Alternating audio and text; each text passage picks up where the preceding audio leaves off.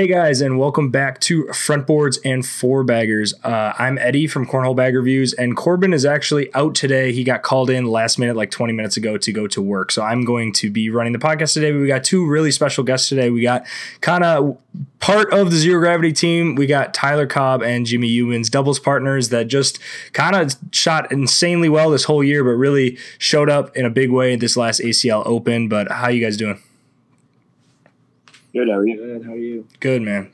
So I think we'll start off a little bit. So obviously you guys are teaming this year. You're on Zero Gravity now. You guys are throwing the Neptunes. You got like having a lot of success with that this year. But we'll start out just with this Asheville Open that just happened this last weekend. I watched way too much of it from my couch. It was really good to watch. A lot of really, really good games. But we'll start out with you guys in doubles. So you guys really kind of broke through this event, had a lot of signature wins, but you took third place overall, which is crazy, especially in how stacked the field was. I mean, you had Matt and Brett Guy, you had Jamie Graham and Jordan Power, you had Cheyenne Renner and Rule there. I mean, all the huge teams were really there.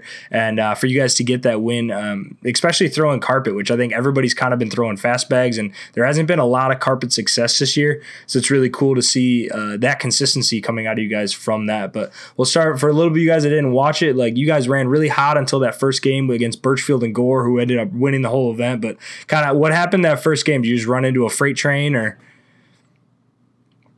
We were both off that game. Yeah. For sure. The whole day, like going into it in rounders and everything, we were both throwing above 10s and throwing carpet. And we usually try to like play a block style to the game. That's huge, throwing 10s blocking. So we were both throwing really good. And then we had a misstep, or not a misstep, but an off game, our fifth or sixth game in rounders, where we both threw 9s. But other than that, one of us was throwing a 10 at least every game, except for obviously the Trey Birchfield game. And I mean, I know a lot of missed opportunities. Yeah, go ahead. A lot of missed opportunities. Early in the game, I missed a couple, and then Jimmy scored. But like he said, he missed a couple where he could have, like, instead of scoring 2, he could have scored 4. But I started off by kind of struggling early. I couldn't maximize my points. So like if I could have scored 3, I'd get 1. Or 10 on 9 or something like that. Yeah, and especially playing that, if you're trying to run that block play style against, I mean, because I think they were throwing Trey's Birchfields. I know the Gore is used to throwing carpet. He could throw Vikings stuff, but they were throwing the Surefires and just playing that slide play style. If you're really committed to that block and your block's slightly off and they're able to just bump you out of the way, the incremental advantages over time. So if you're slightly off on that carpet, I could see that. So slightly off that one game, you run into a freight train that ended up winning the event, but you run into them in bracket and then you make a gigantic losers run. You guys drop into losers and just crush. You beat Cheyenne Renner and Justin Rule. You beat Jason Tyson, Bobby Hunt, Josh Thielen, and Corey Gilbert. Then you had a gigantic win against Jamie Graham and Jordan Power, which I was talking against to Tyler right before this. That I think Jimmy, now you're being dubbed as like the king of the timeout. But go ahead. The last 2 opens, I scored every time I took a timeout. Yeah, king of the timeout. Easy peasy. Time to get some merch. Yeah. So there was a huge moment in that game, if you guys didn't watch, where the momentum was really shifting in your guys' favor. And then, so Jamie Graham actually tried to call a timeout on your first bag and actually set his bags down and walked to the side. And Trey's like, hey, or I think you called it out and you're like, hey, I don't think you can call a timeout like on my turn. And Trey's like, hey, he's got first bag. So then you threw your first bag, obviously made it. And then Jamie took the timeout, but I think that mental of him having to step back, let you throw, make it, and reset the timeout when he came back out, it was almost like the reset he was looking for from the timeout then kind of got taken away because it like got reset almost again. Did you feel like, I mean, obviously you were just following the rules, this is just what's happening, but did you feel the momentum sticking with you even after that? Definitely. So like he took the timeout and he asked Trey, he's like, can I take my timeout now? Like joking around. And I was like, no, you can't. It's not your turn. Because like, that's the rules. And then Trey was like, yeah, he's right. Like you can't take a timeout. And then Jason McCann actually yelled out, just take a timeout after he's done throwing. So then I threw my first bag in. Jamie takes a timeout. He comes back and he's like, now I'm going to miss my first bag. So like immediately he already like, yeah, the mental was, he's probably joking because like he jokes around. Like we joke around a lot. Yeah. So he's probably joking, but like, he ended up missing his first bag, which worked out. I mean, even if you're, because I joke around a lot too when I play, but me and Corbin talk a lot about Cornhole is so much subconscious too, because how much muscle memory it is and consistency. But if you have like anything in your head, like, man, this grip kind of feels weird, man, this is like, man, my hand's a little sweaty, like anything in your subconscious going on, instantly that muscle memory is just that tad off, you know, which easily him joking around, it could still be there. And a lot of people were talking about the rules too. So I know in the actual rules, if you call a timeout and it's not your turn, you're like you could have asked for him to like negate his bag. I know you're not going to do that in the moment, in the timing. You guys were like good about like the big pressure situation, but so anyone who was like, oh, that was kind of a weird situation, it's like, well, actually you guys followed the rules and kind of gave him a little bit of a break on it too, and it ended up working out overall. And I think, you know, that's just a sign of how you guys were playing too. But you beat them, go into losers finals, the third place game, and then you ran into Matt Guy and Brett Guy, and I think you, like, a lot of the game was around Cobb or Tyler, you and Brett, because I think you and Matt were just like banging them in like nothing. You were just fighting for 10s and 12s constantly, and then you and Brett were playing a lot more of the messy game, the airmail game. You're going for some rolls, some blocks, and pushes. Where do you feel like that you missed still a couple opportunities in there? Was it the game plan that you wanted? Like, did you want that messy game style? Absolutely. That's what I tell Jimmy all the time. Is like our game is, I'm either going to slide them all in, and he's going to play the block game, or he's going to slide them all in and I'm going to play the block game. And that's what I wanted against Brett. I wanted him to block so that I could roll, because I know, like, when you roll against somebody like that, they're going to freak out and get like upset and want to do too much. But I didn't have it that game. I didn't hit my rolls that I needed to, and he had to bite us. Yeah, and he had to do. I just kind of struggled. Yeah, and he was hitting some airmails here and there too. And again, with the roll shot, I mean, it stays on the board, but if you're a little bit off to the right, you know, he can just step out and keep pushing around all the time. You know, it's just, and the Neptune, I mean, we'll get into it, but it's a great bag, but it's a little bit more thicker, puffier of a bag, a little harder to just push 3 of them in at one time, like you might do with an incinerator or some of these faster bags. But either way, you guys had an insane run. You ran into a really good team, but even then, I mean, third place in the event, nothing to be shabby about. I think it's your guys' best performance as a team in one of these huge events, one of the big open / nationals, correct? We actually got a second place in Cincinnati. Oh, right. But I mean, it could be argued that it was our best. Yeah, it could be, because this is only one bracket, right? So all the teams were in this bracket, where Cincinnati was multiple brackets. So you could have had an easier, quote unquote, easier game. Yeah. Than playing all pros. Yeah, and I mean the games that I listed off, just your losers bracket run, I don't think any of those games were easy games. You know, I mean, like even a team like Josh Thielen and Corey Gilbert, which maybe people who listen to this don't hear the names all the time. They're not these big, but like Thielen this weekend was playing out of his mind, like the whole weekend, like throwing insanely well. So all these teams are playing really good, but awesome doubles run. We'll go into singles a little bit. So Tyler, we'll start with yours. So you won your first game pretty easily. Then you ran into Josh Howland, who was on a tear all weekend. Like he just shot out of his mind. I mean, you might have not had your best game, but I think he just didn't he have a perfect game? He just didn't miss the whole game. Yeah. So I mean, I didn't put up much of it. Well, okay, so you drop into quick losers there, but then it was just like 7 straight. You beat Van Williams 22-2, Draven Sneed 22-2, and then unfortunately you ran into Tubby 24-19. Corey Gilbert, who we were just talking about, beat him 22-17, a pretty tight game. And then Clayton Robert, and then Tyler Parent, and then you finally lost to Nico Morales, who ended up making in the finals of their semifinals of the bracket, continue on through losers in a really tight 21-20 game. So like you had kind of that off game against Josh Holland. It seemed like something kind of flipped, and you're just like, all right, well, I might as well just not lose now. Yeah. I mean, I wouldn't say I like losing in the winners bracket, because I mean you want to go as deep as you can in the winners bracket, but I feel like every time I lose in the winners bracket, it's like something clicks in my head, like, all right, I'm done losing. Yeah, I can't miss anymore. That's cool. Yeah, I don't know. And I think the hardest game of the day was honestly playing Tubby. Yeah. Because I knew he threw really well his first couple games, and then he ran into Nico, and he said he was just off that game. He dropped down the losers bracket, and I said, oh, I'm sorry, but man. Yeah, I got to beat you, bro. I don't know what to tell you. we both didn't throw good, and I think it was both because, like, in our subconscious, we were like, you know, if I lose, I'm gonna be okay with it. I mean, I'm not gonna be okay with it, but yeah, but at like the same time, you're gonna be like, Sure. And I mean, like, Yeah, you're gonna be mad if you lose to W. he won't let you forget it if you lose to him in bracket, man. W will ride you all day. Exactly. So I mean, but I had a chance in the fifth place game. I mean, yeah, the fifth place game that I lost.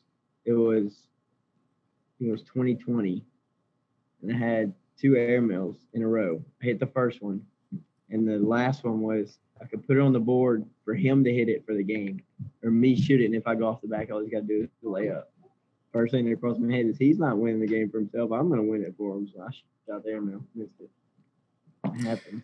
Yeah, and I agree with that because the round before that, he had an airmail backside queen for the win, and he shanked it. So the odds of him shanking it again are very slim. You know, I think that the right call was to shoot it.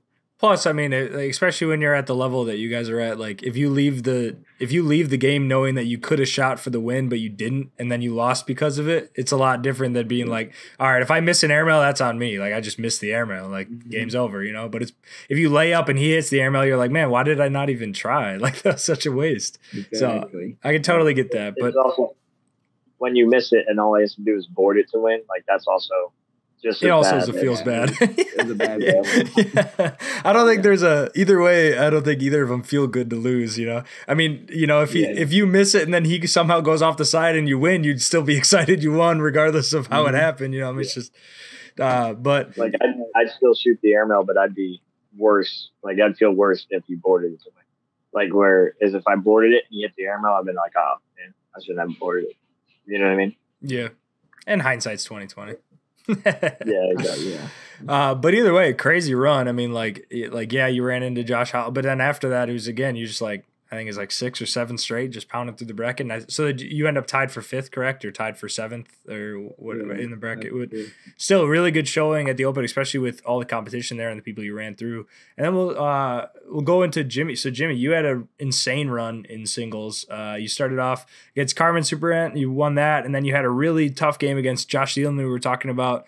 21-17 like early on, which I think for you to get that in the second game of bracket is a pretty brutal matchup. Second game, same with you running into Josh Holland second game of bracket, especially for how they were playing that weekend. So for you to get past that one, it was almost like you got past that game and then you like not cruise control, but you were like, all right, cool, now I can just keep like going, because then it was you went on a tear. 24-2 against Duncan Clemmer, who's no slouch. 23-13 against Bobby Hunt. 21-13 against Joe Neisted.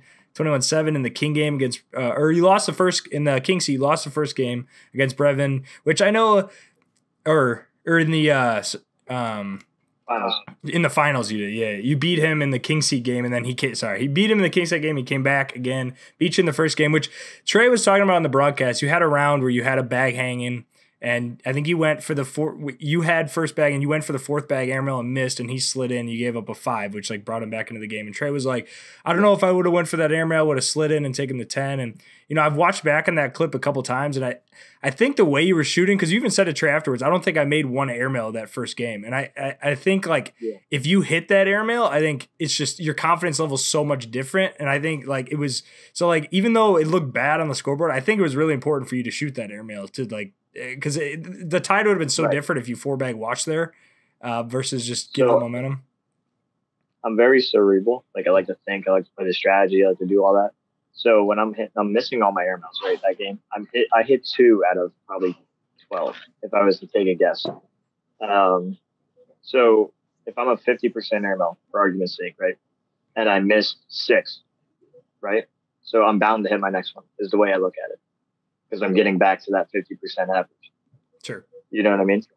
So and I wanted to maintain first bag, because with Brevin, maintaining first bag was everything. Because whenever he had first bag, he felt confident. He'd lay his block down, and then he'd feel so confident with his push.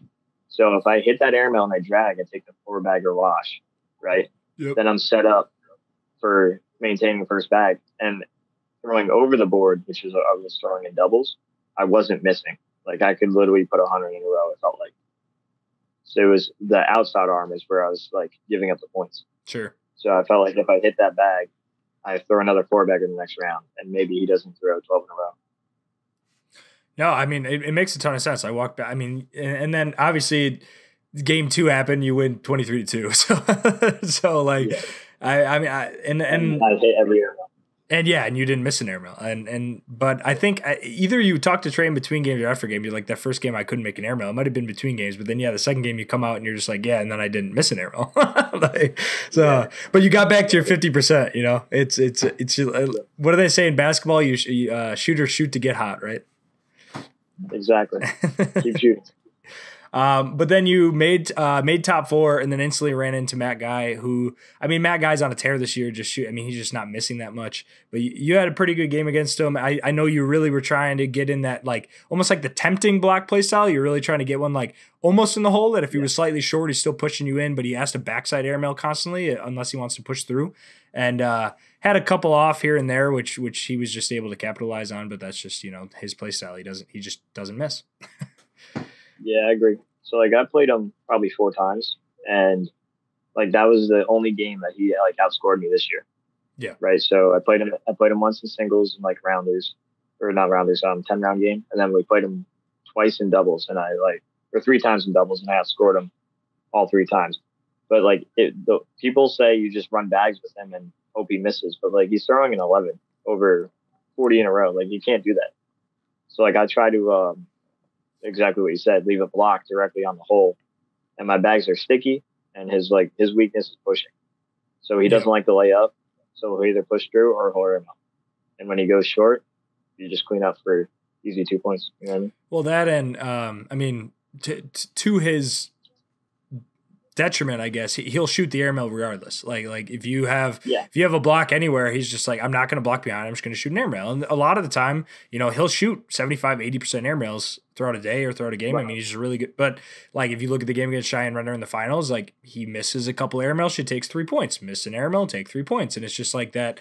Exactly. You have to force him to shoot, because if you're just playing a slide battle, it's very rare that he will lose in just a pure slide off battle against almost anyone. So, but you ran really good, and he was just playing really well, but tied for 3rd overall in a super stacked singles field with a lot and a really tough bracket. I mean, the people you had to run through were all playing really, really well. So crazy game overall and tournament. Are you happy with the performance? Like, obviously you wanted more, but like, when you finally sit back after the loss and look at it, are you happy with how the day went overall?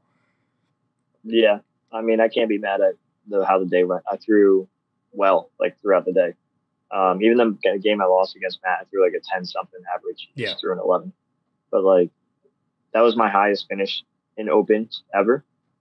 So I can't be mad at it. You know what I mean? Yeah. My goal is just to improve every day, get better. So as long as I'm improving my previous week, I'm doing good. It looks like we lost Tyler for a sec. He should be able to join back in here. But, and I would say there's a couple highlight clips, not a couple, a lot. Because I know I talked to you, I happened to talk to you before this, even, where I was asking you about some of your shots and your throw. And I was like, oh, do you roll? And you're like, oh, I don't throw a roll. I just throw a cut. Well, your cut pushes this weekend were bonkers. Like, some of the cut, like, you're collecting Eric Davis bags, like, from like the right side of the hole, like on some pushes, especially with a bag that's pretty smaller templated, pretty puffy, to be able to just come over there and grab what you were grabbing.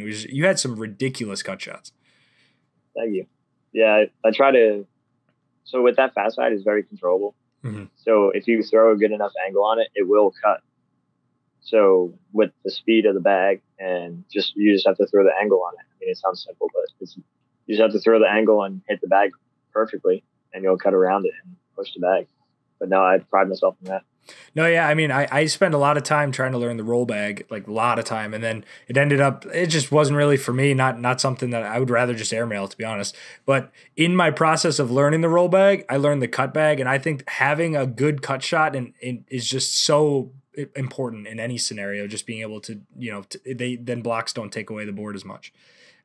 Exactly. But you talked a little bit about the bag. We'll go into the bag a little bit here. I like to review bags, so I couldn't go a whole podcast without talking about the bag you guys are throwing. So you guys are throwing the zero gravity Neptune right now. We're looking at like a 4-speed carpet with a 7-speed, a fast material similar to a Viking. A lot of carpet bags use that 7-speed material. In my opinion, it's the most comfortable bag in hand to throw. It doesn't feel like any other bag. It's just like every handhold I make with it is just solid as a rock. Like it always feels really good to hold. And then you're looking at that $85 price point for anybody on their website whenever they do releases. They've been out for a while. Every Monday. Every Monday. One of the things I actually wanted to talk to you about specifically with that bag, and going back to look at other clips I've seen, you've thrown Reynolds in the past, and you've kind of been on the throwing carpet for a really long time. Even though your play style isn't that rolling play style, you've still kind of been in the carpet, and a lot of your partners have thrown carpet over the time. It blows my mind how consistently you play a slide airmail game throwing a bag that kicks as much as this bag does. Because if anybody who hasn't thrown a Neptune before, and granted, you have pretty high rotation and very, very flat. If you're not flat, this thing's a kicking machine. So it blows my mind that over the course of a whole tournament, you could throw a 10 PPR with a bag that I struggled to even throw 7 points with. So throwing that flag slide play style. So it's a testament to your play style. But is there something about this bag? Do you just really like the blockability? Like, what about this bag really tends to your play style? Yeah, so basically, this is the most consistent carpet bag you're going to find. If you throw a flat bag, it will go straight. It's that simple. It would, and that's what I like, because my bag rarely is not flat. You know what I mean? And I throw almost pancakes level to the ground. Sure. And high rotation, it just goes straight. So that's why it makes it easy to run. Well, not easy, but like easier than like Reynolds, for example. Reynolds, they always kick left. No matter what, they're going to go left on me. No matter how flat, how hard I throw, they just drift left for whatever reason. I like them because they're slow, but yet they're still a good collect bag. Like you can push through really easily. I mean, regardless, you have to throw it hard and hit the shot. But if you're hitting the shots, they're going to go. That's what I like about it. Like it's a hard bag to learn, but if you could learn it, it does what you want it to every time. Where most carpet bags doesn't do that. You'll get a weird kick. Or like you go to push with a fast side to like hop the hole or bounce. Yeah, that doesn't do that with these. But if you don't have a flat bag, these bags will tear you up and you will kick all over the place. These are the bags that I use to warm up for events to see how well I'm throwing. Because if it's not going in the hole, then I know I need to be a little flatter. Right. Yeah, no, Tyler really loves these bags too because they're easy to roll. Yeah, crazy easy to roll. I can't roll personally, but he loves them because he can roll them so easy. At Storm Hogue, my last year partner, he's also throwing zero gravity. He rolls these bags better than any bag he's ever thrown. Yeah, that's the one thing I got when even brand new. I boiled them. Like I think I talked to Cobb about what do you do, and you're like boil them all. So I boiled them and stuff, and I'm not even kidding. Like 10 minutes out of the or whatever, once they dried, I'm throwing these things. They were like bouncy balls. I'm like, I barely, and I have like full solid boards, like the boards you guys are playing on, which normally bags don't like, just hop or anything because the boards are fine. These things, I was like, man, I can hop over bags like without really even doing much effort on them. Yeah, so it's all on how you break in your bags too. I don't like to boil mine. I just like to throw them. But when they're broken in, they have zero bounce if you throw it flat. That's what I like. So like Vikings, I broke them in and then they still wanted to bounce on me, even when they were broken in. Yeah, I agree. Like these bags start puffy and they're like, because of the sand fill, they want to bounce immediately. But once you break them in, they play like tight to the board. So Cobb, you fell away a little bit. We're just talking about the bag you guys are throwing a little bit. And, we were talking about, I asked Jimmy a couple questions about it, but we'll go into, so I know you come from, like before this, you were throwing a lot of BGs. You come from a BG background. You've been throwing carpet for a really long time. You were throwing a Wizard for a while. How is the I know you really like this bag for the rollability. How has the transition been? And like, is this an easy bag for you to transition into? It wasn't very hard. It took me, I would say, probably a month. Because I started the season last year throwing Vikings, but I ended the season last year throwing Wizards. So it was the only reason it was hard was because I went from throwing Wizards, which are a little faster, to throwing these, which are slower. The main thing I like about them is I can, like, my set is really sticky. Jimmy will tell you, my set is glued. But I can throw them as hard as I want to, and I don't have to worry about throwing them off the bat unless I just randomly do something stupid every now and then. But like he said, once you get them in, they don't bounce. And that's what I like. My thing was that is different from this year and last year is I would go to roll, and my roll is so exaggerated that, like, with BG, sometimes it would roll over the back of the hole. Yep.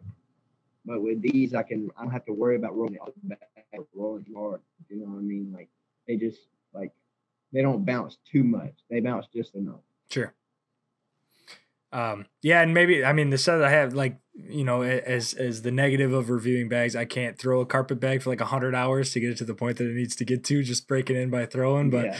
but I have felt some like really broken insets, and like once they fully relax, I could definitely see where with the big, and I normally hate sand fill personally in any bag, but like this bag, for whatever reason, like I took it out of the box and I was instantly like, this is one of the best feeling bags I've felt. Like it just the way that the sand works with that carpet, it's just really comfortable to throw all the time. Yeah. People compare it to like a cat bag, but for carpet. Sure. That's the comparison, because it feels like a cat bag, but it plays like a carpet bag. Sure. Yeah.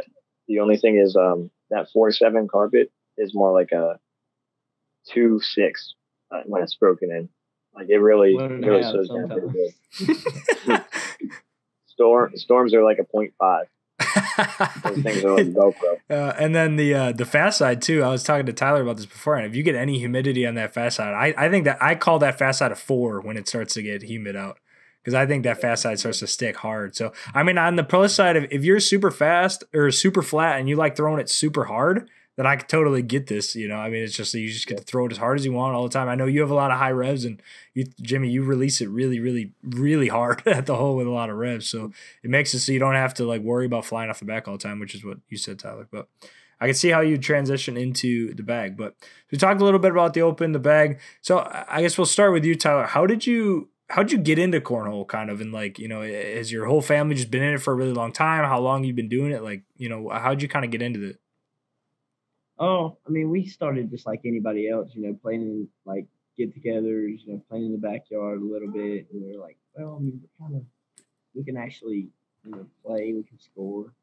So we found out that they had tournaments like close to us in Mississippi. So we started going a little bit, and then it kind of started from blind draws, and then I finished baseball.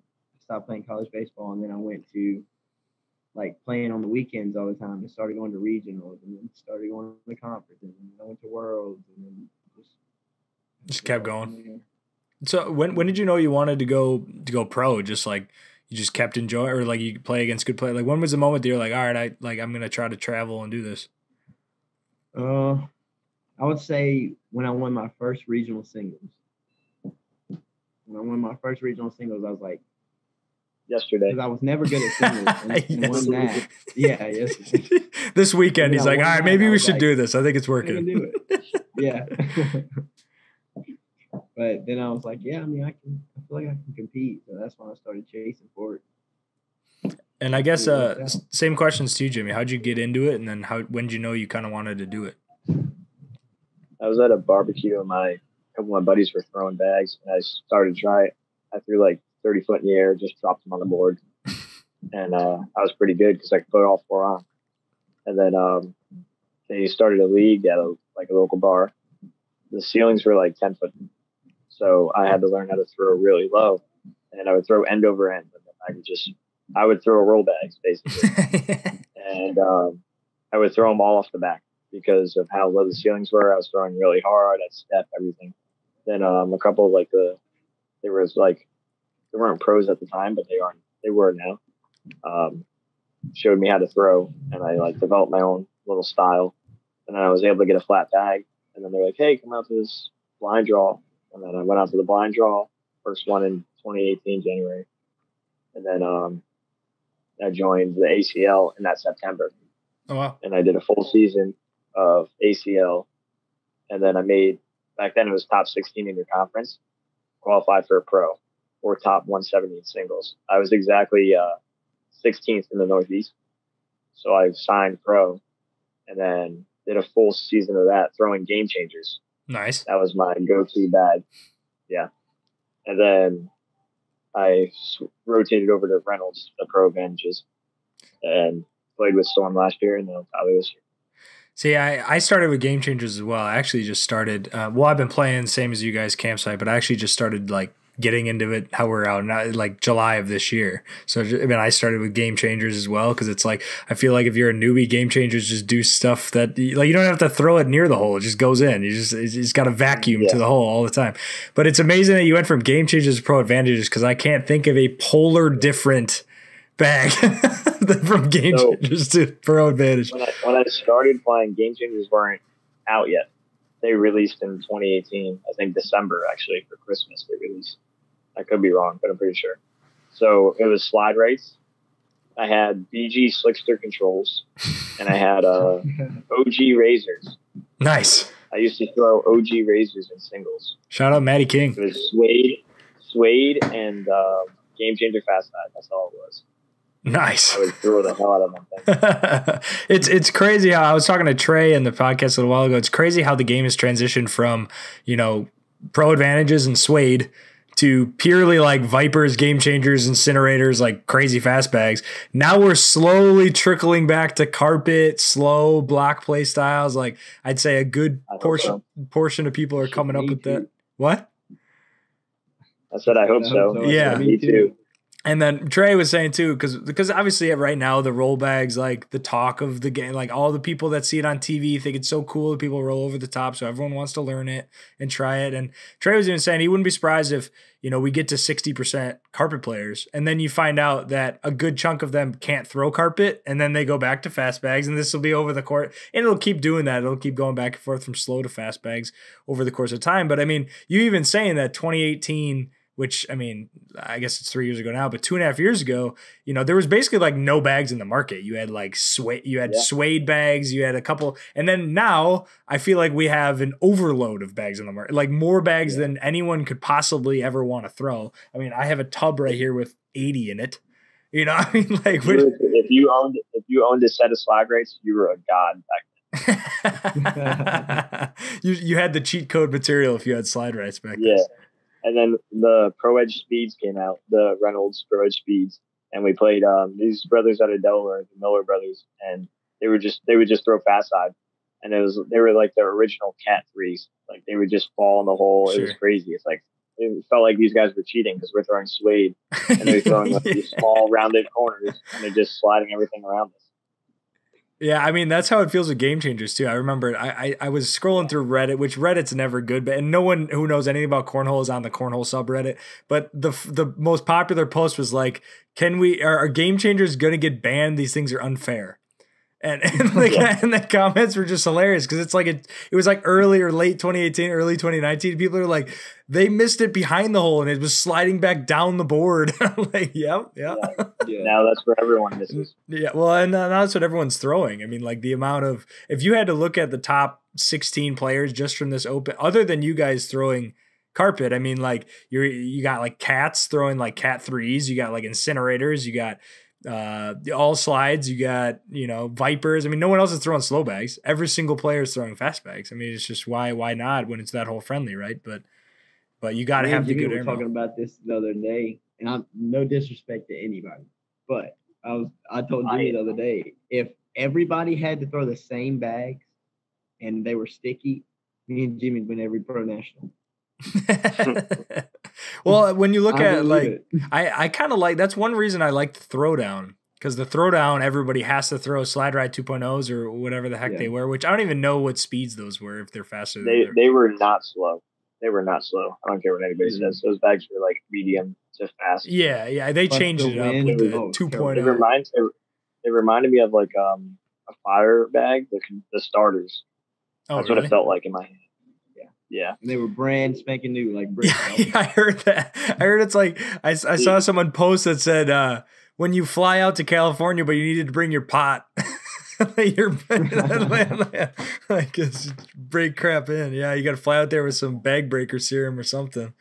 But yeah, no, but I agree. I mean, I think it's cool how diverse bags are. I think at the same point, I mean, we're going to get to a point. I mean, look at Alex Hicks, right? Throwing carpet. And if you could throw 80% of your rolls, then you can compete with 80% air mails. If you could throw a perfect middle block every time, you force them to shoot. So there's definitely, and I don't even think we're close to the peak of carpet and like slow playing like potential in terms of like someone throwing a perfect block every single time, throwing a perfect roll every single time, just like that consistency level. And as I think we start playing more and more, we're going to start seeing it even more consistent than we are now. But So we'll talk about a little bit so what is it like being a pro? Now that you're a pro, you're going to all the nationals, you're going to all the open, like how much do you think you guys are traveling? Like on average, is it every single weekend? Are you playing events at home? Like when you're not playing of opens, like what is it looking like now that you're pros?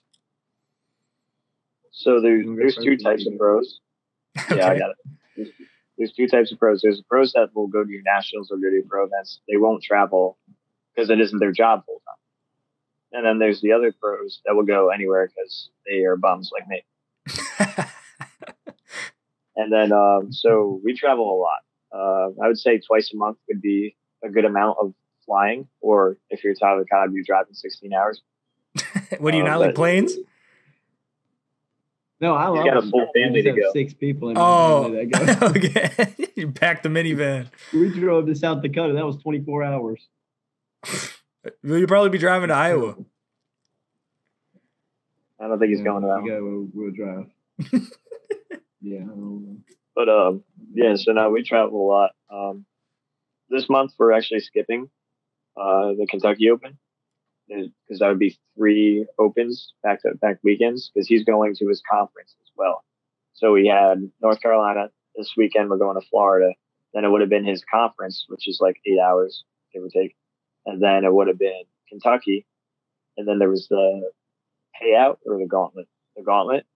It's like a big cash tournament in Oklahoma. Yeah, so we're skipping that. We're taking a couple of weeks off, and then we're going back at it again because the first national is February 11th. So you guys are back at another open this weekend again, huh?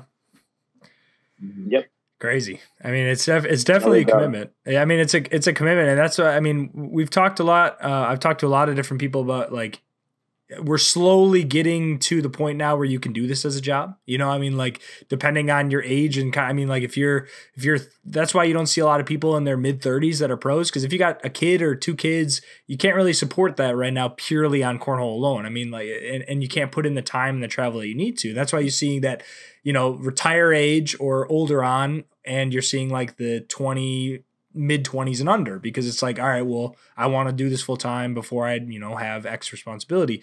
But I think we're slowly starting to tie it into it where with sponsorships and TV time now and all this other stuff that you're slowly being able to do it as a job, which I think is where the sport needs to get to that next step of competition, especially just with how many events they're doing now and the time commitment you're putting in. I mean, like with how much you guys are traveling and playing, you couldn't have a normal full-time job with the amount of time you have to take off and travel. I mean, if you want to be playing this much. So I definitely think we're getting towards that stage, which I think is going to be huge for the sport. I agree. So what do you think is the thing that people understand the least about being a pro? Like, what do you think people like underestimate that goes into being a pro? You get it, Tyler. You go first. I don't know. I mean, I think that it depends on like where you look at it from. If you look at it from somebody that just watches it randomly on TV, they're probably like, "Oh, I can do that," you know? But they don't realize how much work actually goes into it. Like you were just saying, this is a full-time job. You have to put more work into this than I did when I played baseball. So, I mean, people just I feel like people underestimate it, but the people that like play, say advanced players or competitive players, when they look and see pros, they're thinking like they look up to us because they appreciate how much time and work goes into it. You know? Sure. That's all just, it all just depends on like where you look at it from. I agree with that. It'd be like, I'd say dedication would be, put it in one word. Like when I'm not traveling, I go to physical therapy, acupuncture, and a chiropractor all in one. It's an all-in-one place. I go there like 3 hours a day. And it really helps because you're throwing so much and you have to stay loose. Because if I didn't go, I would be hurting. I have a back massage when he plays with me from carrying me all the time. Yeah, I'm all hunched over. Your backpack's not big enough to hold all the bags and Tyler. My chiropractor knows how good my partner did by how hunched over I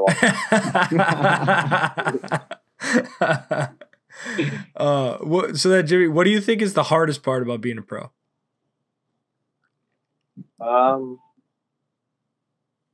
That's a good question. So I would say probably two things.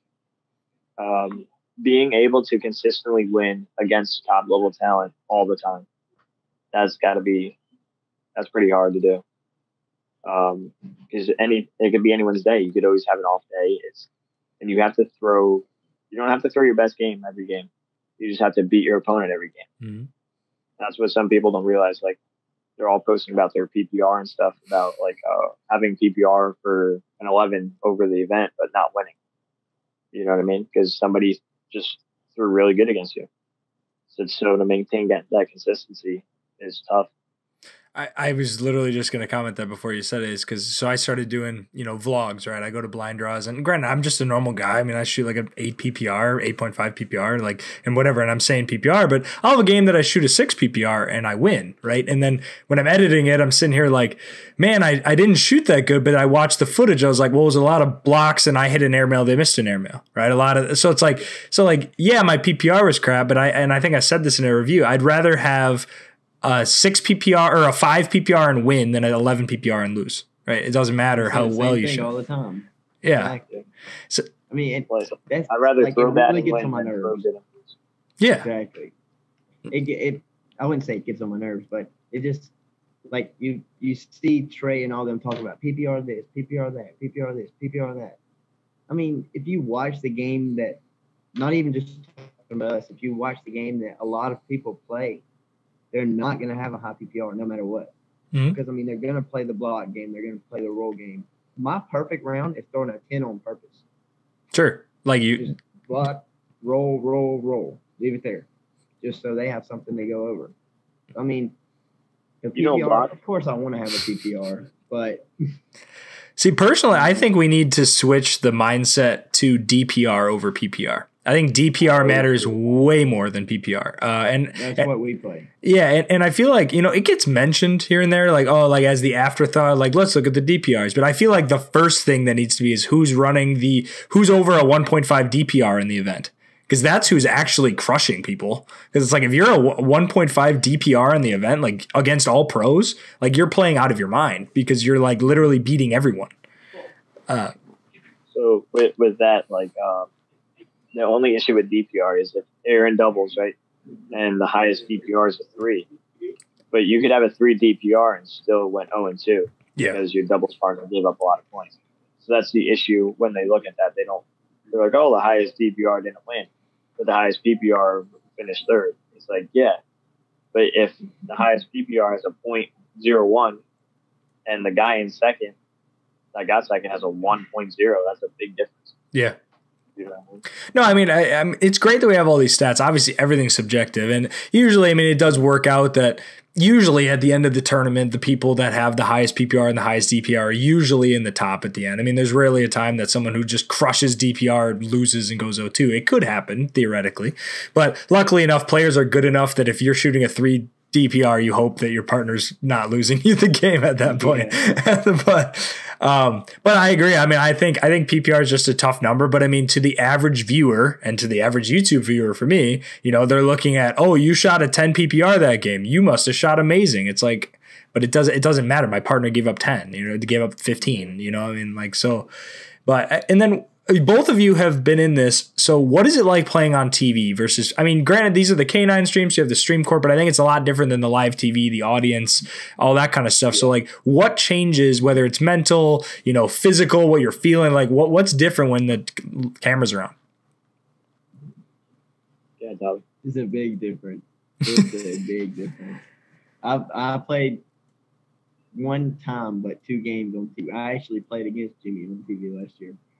And the main thing I was thinking about the whole entire time, don't throw a short bag. Don't front board. Do not front board. Don't throw a short bag on TV. Everybody's going to laugh at me. It's all about, like, mindset, Like I tell everybody all the time, this game is so mental. If you have the right mindset, you can win. And you just get up there and you say, it's the same game I always play. They're just cameras. They're big cameras, and I'm on a big stage, and everybody's watching. But it's the same cornhole game you always play, no matter what. All you got to do is throw the bag in the hole. And Jimmy Graham said to me, because I asked him the same thing, like, how do you deal with nerves when you get on TV? And without even, I think I wasn't even done with the question. He just goes, alcohol. Absolutely. Yeah, he's like, if they banned alcohol from ACL events, he's like, I would have to relearn how to play the game. So for me, I don't within drink the or past anything. year. I just love the pressure. How he does it. You love the pressure. I just love the pressure. I want to be 2020, hit a backside air mail for the game. That's what I want. I would play every game like that. I just love to be in that environment. Even if you miss and they lay on and you lose? Yeah, I would start. But I want that. I'd rather have me hit the shot to win than have anyone else hit the shot to win. Sure. And then Cobb, so obviously you had the pro shootout win. And then do you think getting that, maybe getting over the hump, getting that event win on TV, do you think that helps going on TV going forward? I think it does. I really do. Because I got lucky, and the one time I did play on TV, I threw really, really, really well. So I feel like the next time I get on TV, I'll be like, oh, I've already thrown good, so I can do it again. You know, it other than like contrary to if I got on TV and played terrible, then the next time I got on TV, you're nervous. Like, oh, yeah. Last time I got on TV, I threw terrible. You know, but I feel like it'll help going forward, knowing that I did. Yeah, you got lucky. You guys beat us. Well, and then the game that I should have drugged. We would have been up one last round, done with 4 bags. Yeah. Oh, well, and then so I have to block. I can't block. Do you I know you're just finding them all in. What do you think goes into, obviously, I almost every pro I've talked to dislikes the 10-round format because it's not a normal game of cornhole. It completely changes the dynamic of the game. How do you think, do you have to change what you're doing, your mental going into knowing it's a 10-round game? Like, what changes when you get in those 10-round situations? So you shouldn't change, but you do. So for players like us, or like me, Tyler sometimes blocks, but like I live on the block. I don't want to run bags. Like that's not where I want to be in this career. I just want to block and make them miss. It gives you can't like go for air miles. You should be able to because like you got to play your game. If you're scared to shoot, you're not going to hit any. But you can't give up big rounds. But you can't give up any round, really. You could give up a 2. You could live off that. But if you give up a 3, that's hard to come back from. Believe it or not, and because they're just going to run bags. Everybody's throwing fast bags nowadays. They're just putting them all in the hole. They're just filling up the hole. So if you get up 4 points, all you have to do is run bags. You can miss twice, and you'll be tied. Like, you know what I mean? So if you throw a 4-bagger every other round, you're already in rounds 7, 8. Well, yeah, and with the players we have now, I mean, like almost every single, if not every single pro can run 40 bags pretty easily. Like 10 rounds, just run quick 40 bags. Even throwing carpet bags, you could run 40 bags pretty easily. I mean, like it's not. So I mean, look at a lot of the games. Like even the final against Cheyenne and Matt, which granted compared to the Alex Hicks one was like way shorter. I'm like, cool, I get to actually watch it and go to bed. But it was still 27 rounds. You know, I mean, and that was like they gave up big rounds each way, 3s and 4s and stuff. But I mean, that's almost 3x a TV game. So, I mean, like, there's so many decisions that are made that can't be made on the TV. And talking to Trey, you know, they have to do it. You know, they can play 3 games in the time slot if they do 10-round games. They can play 1 game in the time slot if they do 10-round games. So it gets more people on the TV. But I don't know if there's a good way to balance having the TV and getting the games done. Yeah. If that was the case, though, where it was a 10-round game, that guy would have won because he threw 40 in a row. You know what I mean? So it is what it is. I mean, that's why there's 2 separate events. That's why they have 10 rounds. That's why they have just straight 20 nationals and shootouts. Yep. It's different. So for either of you guys, do either of you guys have either people that are like that you kind of have your foot on their throat, or someone you throw bad against? Like, do you have anybody that you've just been crushing lately, or anyone who's your demon? Mine's the opposite. Yeah, Jimmy knows. There's one person that I swear this man is not gonna miss a bag against me every time he plays me. John Kitchen. It's insane. He will throw a 6 PPR the entire day, and I'll have to play him. I swear he won't miss a bag. The same favorite player thing. in the world.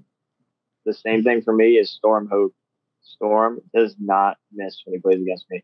But just recently, he started throwing under 10s. Like, we played him 3 times, he threw an under 10, which is unheard of. He usually throws like a 10-5 and hits every roll bag.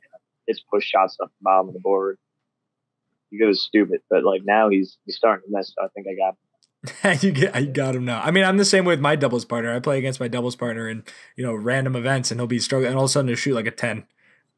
I'm like, what the hell, dude? he's like, well, I'm not nervous about beating you. I'm like, but again, back to the mental game you were talking about. It's just that subconscious of like, well, I don't care if I lose, so I'll just won't miss.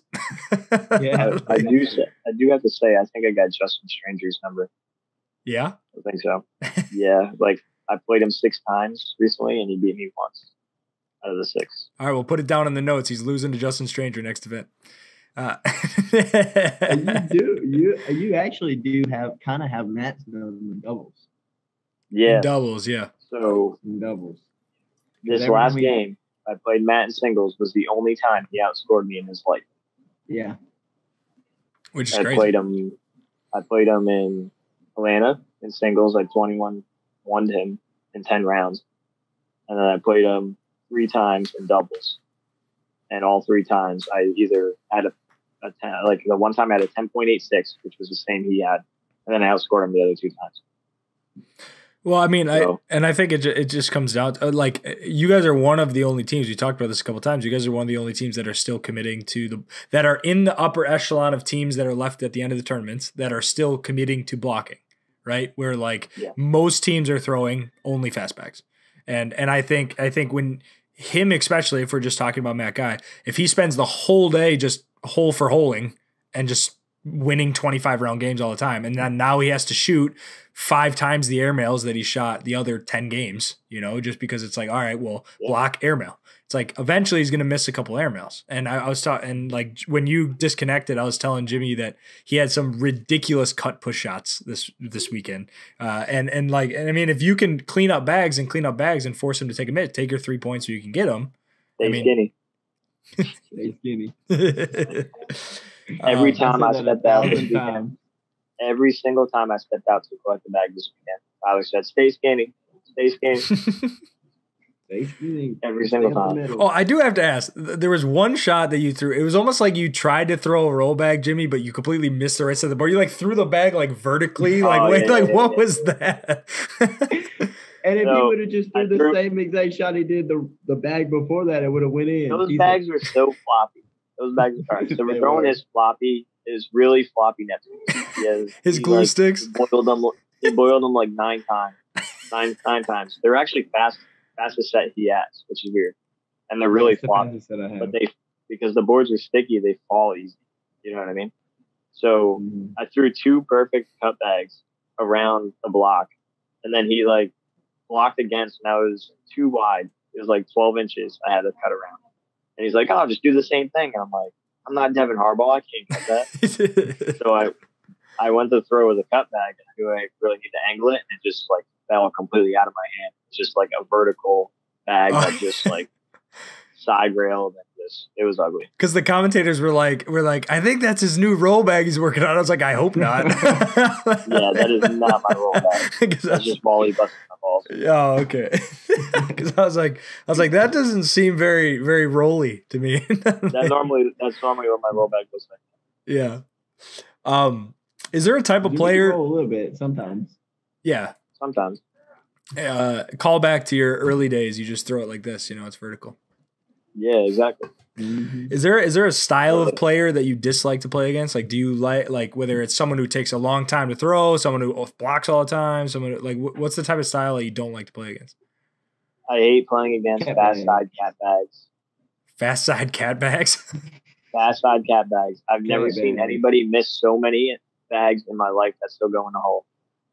It is crazy. They throw a bag more vertical than anything you could think of. And they will hit 9 different spots on the board, and it all just slides in, toilet bowls, all around the hole. It is so obnoxious. We almost lost. What game was that? Our second game of the bracket?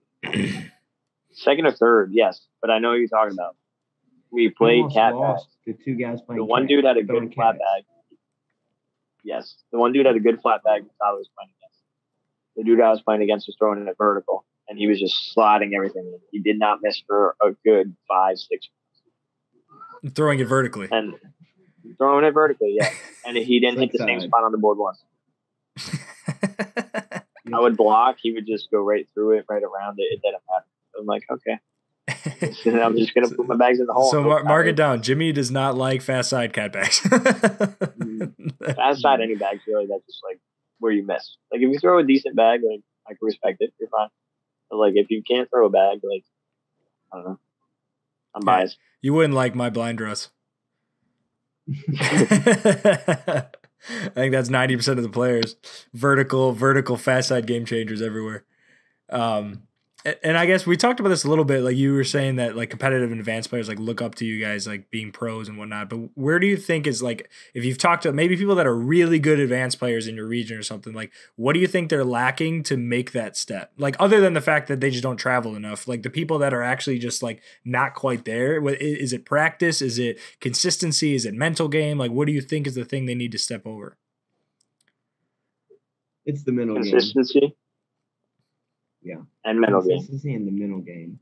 The mental game, once you get to our level, everyone can slide 100 bags. Everyone can airmail. Most people can roll. I mean, I can't. What separates everyone at this level is the mental game. It's going into a building, not being cocky, just being confident. I mean, you walk into the building, and you have to have the mindset of, I'm the best player in the building. No one can beat me. I mean, you're not going to walk around saying that, but you have to have that mindset. It's all about the mental game. So I'll give you an example. There's an advanced level player by me that went to the qualifier, didn't get in. I think went 3-3. I forget what you need for the qualifier, or 4-2, and wasn't like one of the ones that made it the play-in, whatever. And he's really good locally. But he gets in his own head. He gets nervous. He has like really bad jitters, and he can't throw well. So that would, when on big stages, so that'd be a good example of mental game. And then there's consistency. There's people that can throw around me that like can beat me pretty often, I guess, if they were on, and I was like not throwing that good. But they only do it once every 20 times. Sure. You know what I mean? Because they're only on once every 20 times. Yeah. Exactly. So it's just, and do you think, what do you think, how do you cure mental game? Is it just putting yourself in more of those situations, just playing more? I mean, and same with consistency. Is that just purely practice and getting or is there a wrong type of practice? Like, how do you think you get past that? There's always a wrong type of practice. Doing anything like lifting weights, you could lift weights wrong, right? And you won't build strength properly. So, same thing, there's a wrong type of practice. Like if you're just like not focusing during practice, you're just screwing around. Like that's not going to help you anywhere. But like if you're focusing, trying to hit the shots and like just shooting airmails or like crazy shots, but you're trying to do them, like you're really focusing. That would be like a good type of practice. But consistency is just practice. Oh my bad. No, go ahead, Tyler. No, you're good. What you were saying about putting yourself in the situations, yeah, that'll help. But the main thing to me is just being mentally strong. And some people just don't have it. Some people have to develop it. Some people, but like I said, some people just don't have it. And you have to develop that being mentally strong. So nothing, like, you can't let anything bother you. That's what Bud Light's for. Yeah. I heard they only had craft beer this weekend, though. It was awful. Oh my! Is that why you threw good? You weren't drunk? No, I was more. This time I was strong. Yeah, he's trying to drink it Bud Light style. They're like 8%. We're doing shots before we play tomorrow. I told my mom and dad when we got there, I said my worst nightmare at a cornhole tournament ever has happened this weekend. They were like, "What?" I said, "They don't have Bud Light."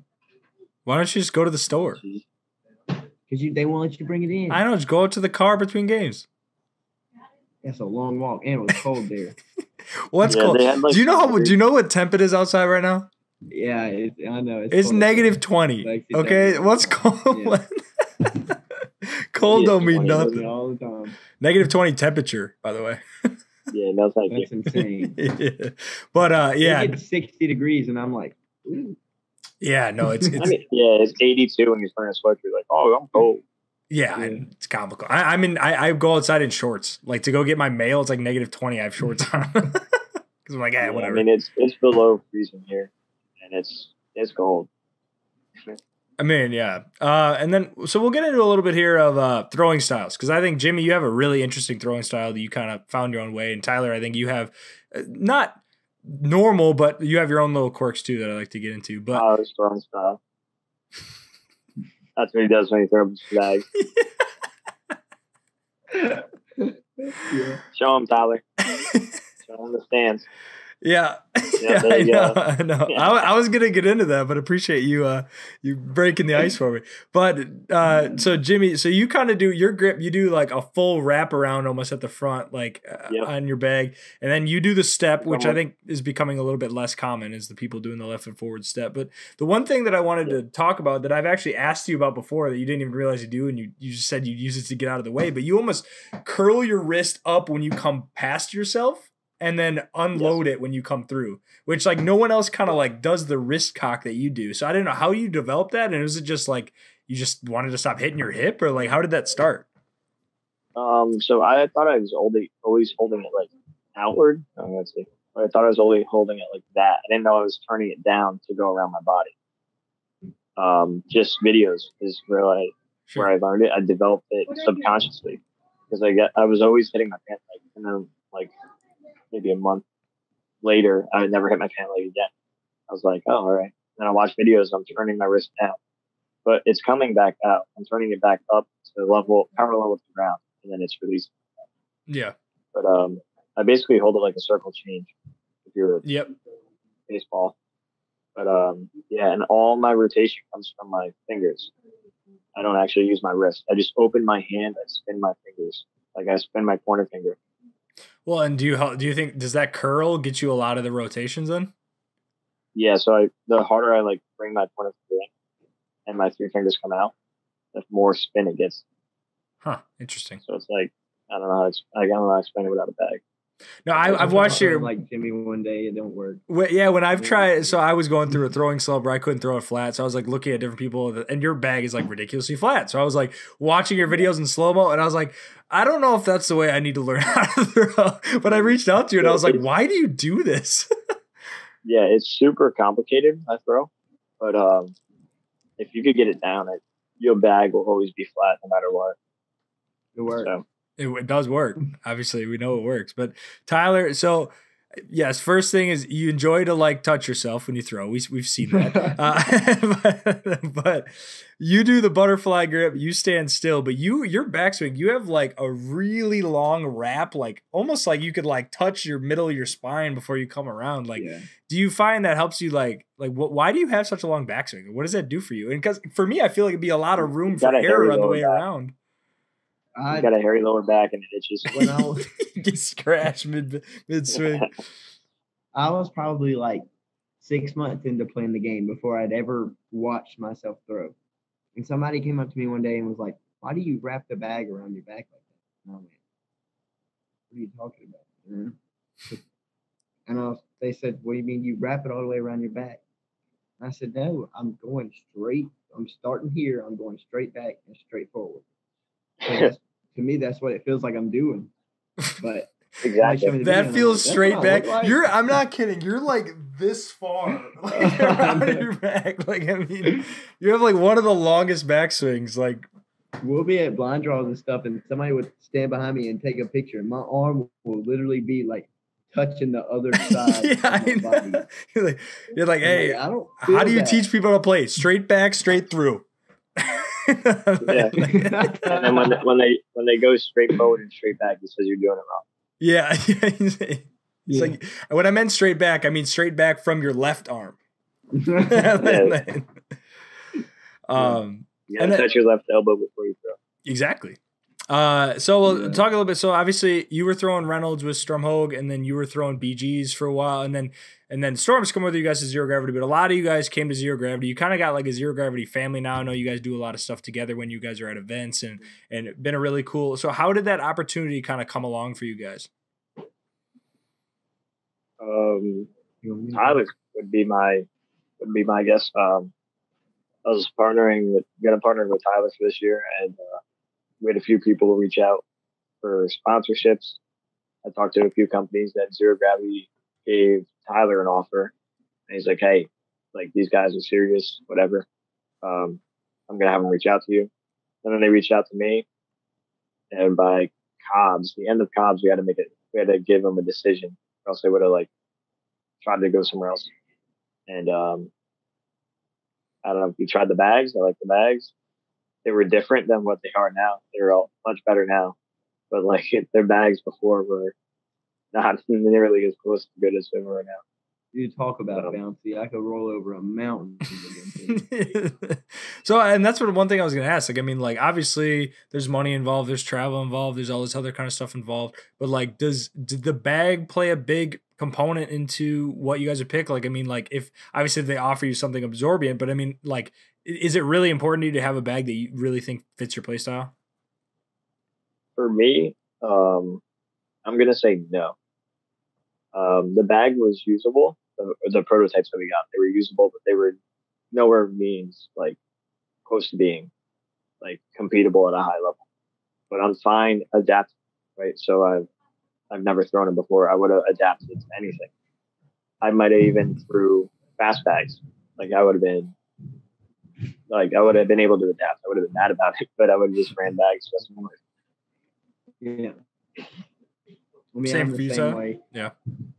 But I mean, when I found out the bags were slow, then I was like, I mean, that's right in our wheelhouse, you know? Sure. And if they're slow, then we're going to be able to throw them.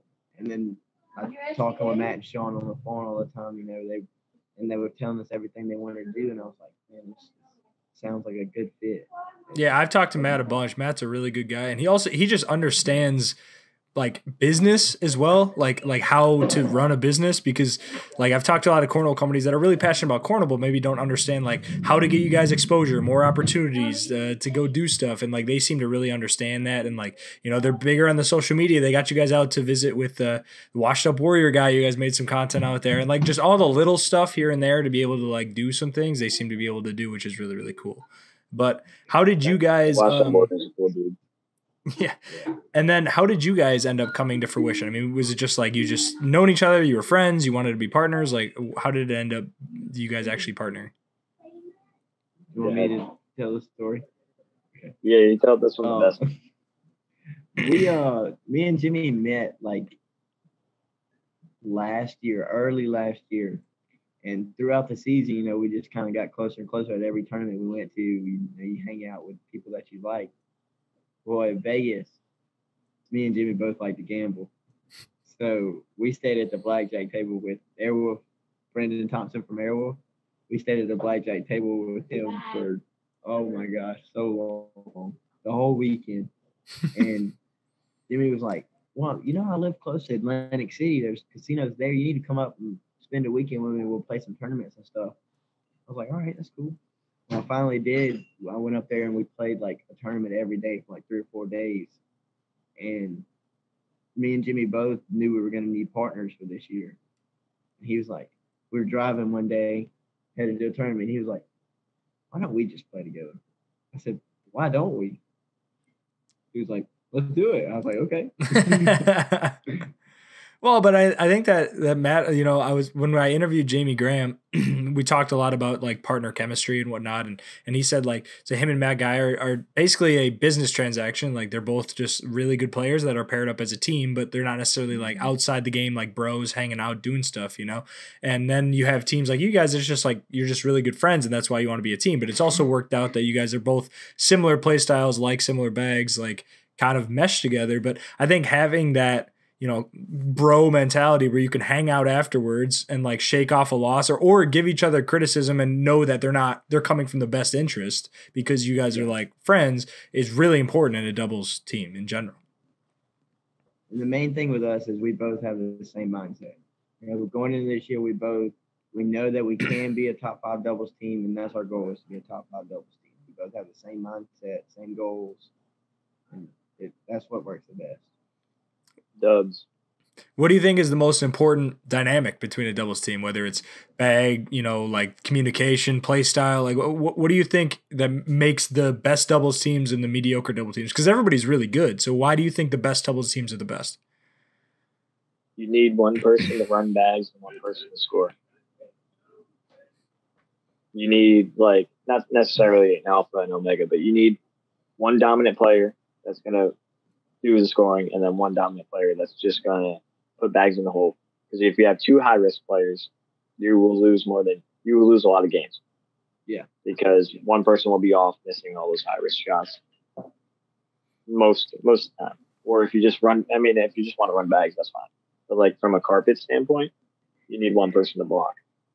So is this something you guys are talking about, like, going into a game, like who's taking that role depending on who's shooting against who? Or is it more so like, hey, like, this is your role, Jimmy, like I'm just going to make bags, you go for the risky shit? Or like, does that change? Like how does that dynamic work with you guys? Normally, Tyler's running bags, and I'm usually blocking and scoring, or trying to block and score, I should say. But a lot of times, like if I'm playing a guy that's hitting air mills or running bags, like, we don't even need to talk about it. I'll start running bags, and then Tyler starts blocking and scoring. Or, like, if I'm off that game, I'll start running bags, and then he'll, like, notice the cue or whatever, and then he'll start blocking and scoring. I think it's hilarious I think it's just hilarious that you're good enough that you could just say, yeah, if I'm off one game, I'll just start making them all. And then he can start to, because it's like around here, it's like, oh, I'm off one game. I shot a 4, but it's all about knowing the game. Like if we're in the middle of a game and I see the person that Jimmy's throwing against, if he throws a block and they just go through it, he can't really do anything, then I know that I'm going to have to start creating a little bit. When I try to block, I'll shank. You can ask me, I'll shank when I try to block. But I'll just take a little bit off, try not to throw a short bag, and it ends up as a block. That's what the practice is for, man. You got to practice throwing blocks. Oh, I do. I can block like crazy in practice. They come out as shanks. Hand comes out like this. Yeah. Rather than like that. Yeah, you're throwing a block, it's kicking off the left side of the board. From the outside. Yeah, from the outside. Yeah. And I guess that kind of leads into practice a little bit. So, I mean, do you guys still practice just at home to practice? Is it mostly just going to blind draws and events, just resting in between events? Like, I mean, what is the current state now? Jimmy doesn't practice. Nope. I only practice at blind draws, leagues, stuff like that. I can't focus just throwing by myself, and I have no one like I could just go and throw with. So like blind draws and leagues is when I get my practice. If somebody's standing next to the board, that's when I'm like at my best. Like that virtual from when COVID was around, I was terrible. Like I was beyond terrible. I think the one out of 6 or like 10 events, whatever it was, I think I averaged an 82, which is competitive according to the ACL deck around. Yeah.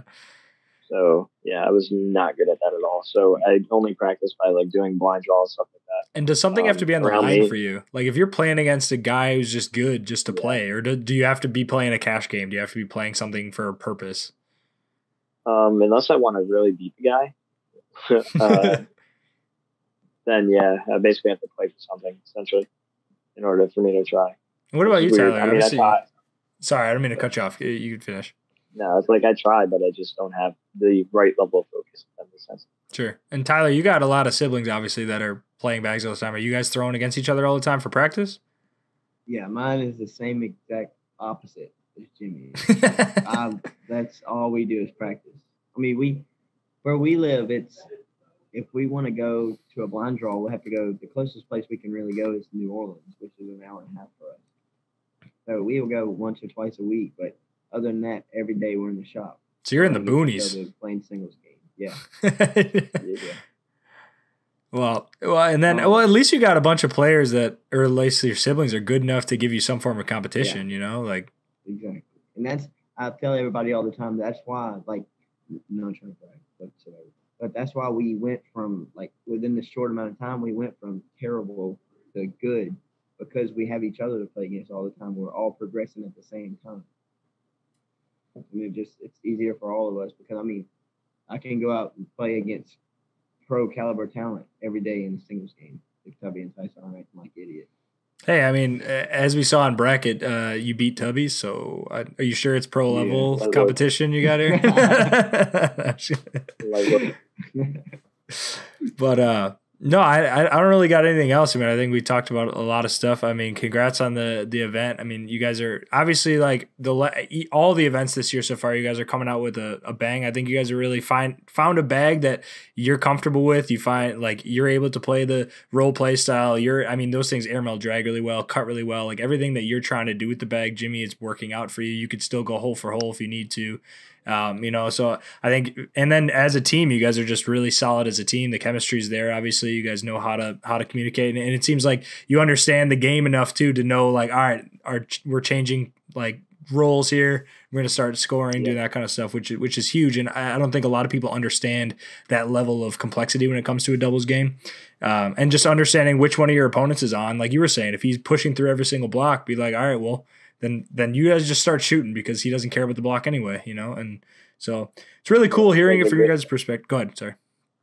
A good example would be, like, Matt. When we played Matt and Brett again. I'll bring it back up. Not this Open, the Open in Virginia Beach, right? So Brett was throwing really well, and Tyler was struggling a bit getting the bag to the hole. So he started running them, and then I just kept blocking Matt, like, directly in front of the hole, like, perfect blocks. And he would hit one airmail, I'd, like, nudge it, double block. He'd go off the back or block behind, and I was able to score and score and score and score. And then we got to, like, 14 to whatever, and then Brett had a round where he just fell apart and gave up a 7 to Tyler, and Tyler hit, like, 3 rolls or 2 rolls, whatever it was, and we ended up winning on a 7 spot. So, like, in games like that where, like, the next game would be reversed, Matt was on. So I couldn't, all my blocks weren't working. I'd have to run bags. And then Tyler would have to, like, block, get into situational stuff to score. So if your opponent's, I guess I'll actually run another question. If your opponent's, like, off per se, like, they're slightly off, they're missing a couple here and there, then are you just going to run bags then? Because you're like, well, you're giving me points. Oh, okay. So you don't need to, you're like, I don't need to make it dirty because you're already missing. Yes. If I feel like I'm going to outrun this person, or, like, if I'm feeling, like, insane, like this weekend, I was feeling really good with my bag, I'll just run bags because I feel like I could outscore anybody that stands next to me at that point. Sure. If that makes sense. If I feel like somebody's struggling enough, though, and I watched Jimmy play, and I've learned a lot from Jimmy, but say they have a bag to the right and Jimmy's already got one in, they slide one in, Jimmy slides one in. Jimmy will try to create more points by putting a bag just close enough to the hole to where it's going to be close. I mean, it's pretty much in, but at the same time, they can kick off. So when somebody's struggling, you kind of steal more points like that. Oh yeah, I call it the third bag block, man. I do it all the time. Mm-hmm. It's like you just like, especially because most people get in a rhythm.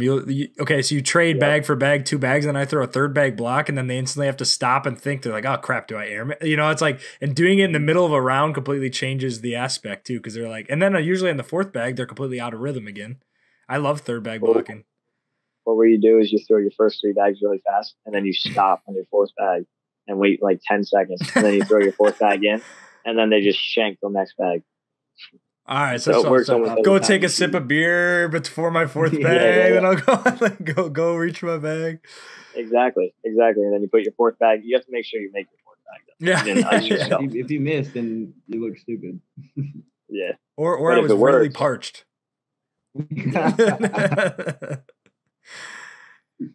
But All right. Well, I had a really, really fun time talking to you guys. A lot of really good insight. I mean, you guys are going to keep running good just for, I mean, everything you guys have been doing this year so far. I don't foresee that stopping anytime soon. Seems like your mental game's in a good place. Tyler, you avoided the front boards on TV, so that's a good thing. I'm glad we made it past that point. Continue rubbing yourself when you throw. It seems to be working. But all you guys that are listening, appreciate you sticking around. Fairly longer vlog or podcast today, but really interesting one. A lot of really cool insights I hope you guys can get out of this. But appreciate you guys stopping by. Appreciate you guys joining me. It really was a fun one. But I will catch you guys next week. In the next podcast, we'll have Corbin back. But thanks for stopping by, guys, and we'll catch you guys in the next one. Thank you. Appreciate it.